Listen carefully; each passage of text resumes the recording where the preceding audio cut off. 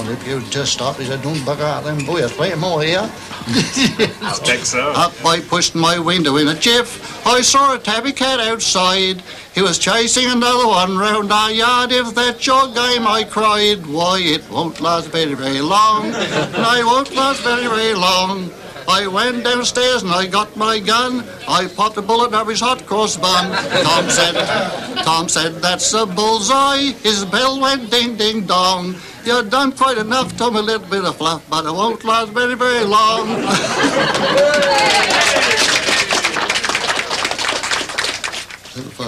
Yes, sir.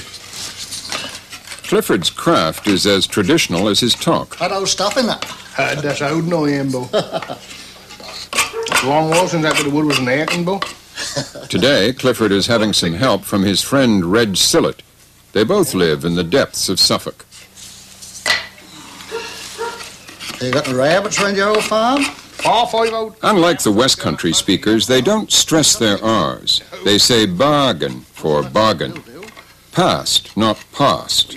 And they pronounce new for new in the way that's typical of East Anglian English.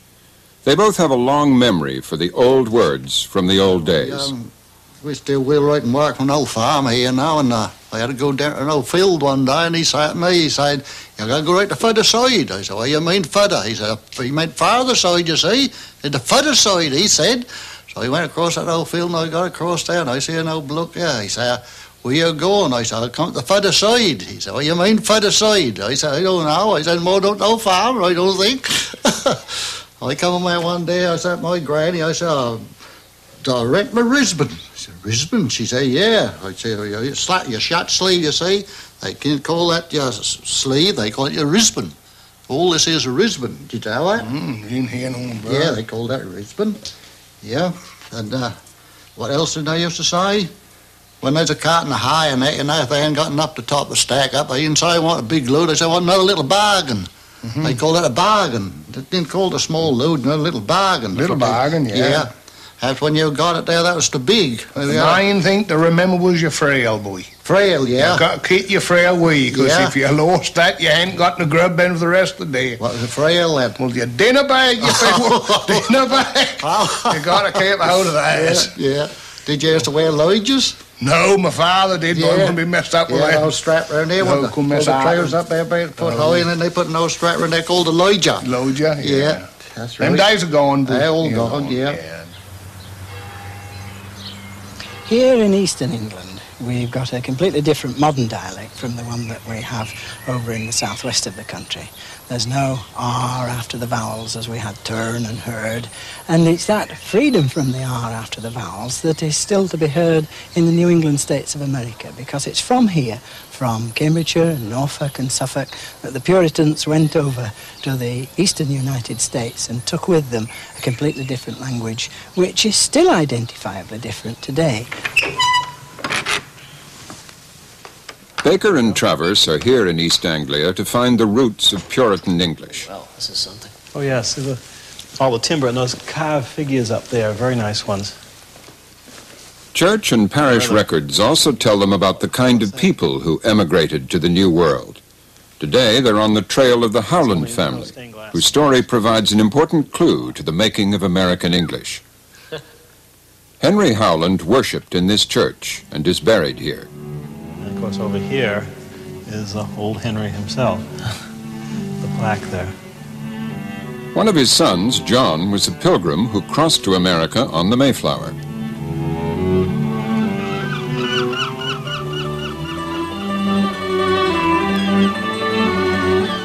The pilgrims on board the Mayflower intended to make a landfall on the bountiful coast of Virginia.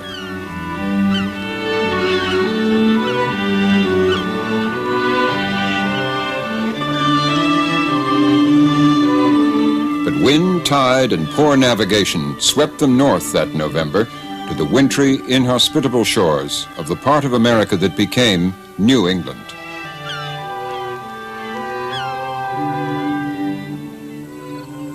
New Englanders like Len Travers feel that it was East Anglia which played the decisive part in shaping their accent.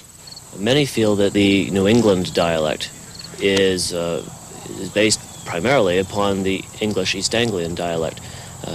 There are reasons to believe this. Both the East Anglians and New Englanders in general have a tendency to drop their post-vocalic R's, as in Harvard, or Yard, or Car. That's a rather common aspect. And yes, I heard a lot of that in East Anglia, to be sure.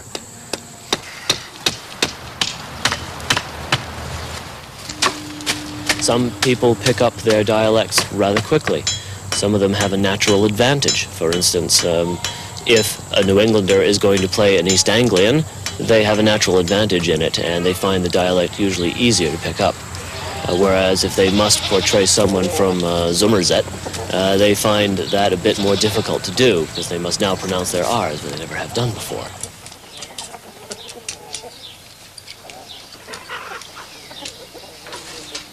A living example of a modern New England accent, inherited from his mother, is Jim Baker's. I mean, you hear a certain East Anglian tone to some of the people that speak here today, I think. My mother has been taped by people doing a linguistic atlas of New England.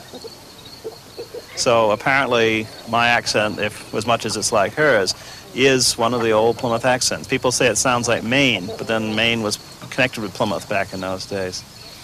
But it is an old Plymouth accent of sorts. And left, left, left. How language changes is often mysterious. Although the main traceable elements were brought here by East Anglian settlers, theirs was not the only accent. It's the march of history that gives us the contemporary speech of New England. And halt! Over 300 years later, the Howland family still prospers in the same town. Today, some of John Howland's descendants run the Mayflower Fish Restaurant, a stone's throw from a replica of the Mayflower itself. The Americans who eat and work here have a modern New England accent that has evolved significantly from the English of the Pilgrims. It's a lot of fun working here because we meet people from all over the country, and people are, pretty good sports. They're anxious to try new things that they've never had before. So they come in and they ask a lot of questions about what's a quahog, or what's the difference between a clam and an oyster, and a lot of them order lobster. Smell me melange. Is this for here? Would you like to try them now? I come from down east and I like fish. Well, there's a lot of different types of people who come in. Most of our business is local people. We have a lot of the older Plymothians, a lot of descendants of the Pilgrims, the Brewsters and the Howlands who own this place are. There's quite a few throughout the town. In many ways more conservative than British English, there are words still spoken here whose meanings have survived in the United States long after they were lost at home. I guess for I think, gotten for got, mad for angry, and fall for autumn would all have been familiar to Shakespeare and his contemporaries.